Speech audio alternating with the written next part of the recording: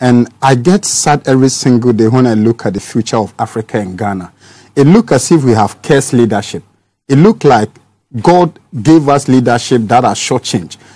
I have good friends in Mauritius, in Monaco, in Switzerland, and when you talk to them, they always tell you that most of your political leaders, they bring their money here to save here. Some of them even don't come back to trade them. So there's a lot of capital flight going in there. And Eric, when you get a chance to work with the white people, they are not intelligent than us. They are not smarter than us. They are not courageous than, they are not more risk-taking than us. It's a matter of the heart. And I feel so sad.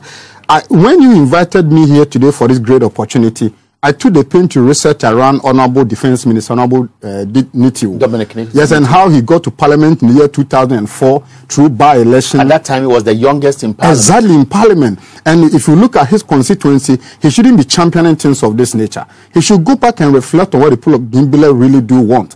Poor road network, poor water, lack of education, unemployment. He has the largest peasant farmer base as part of the northern region in his constituency, and most of them don't have access to one village, one dam. These are the things that should take center stage of his thought and his preoccupation. Rather, he's here championing about private jet that is for select few.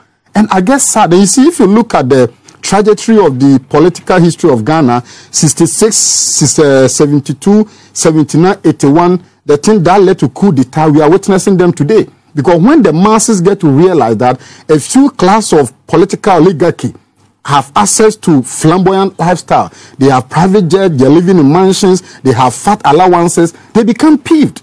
And this is how in Guinea, in Mali, coup d'etat do happen.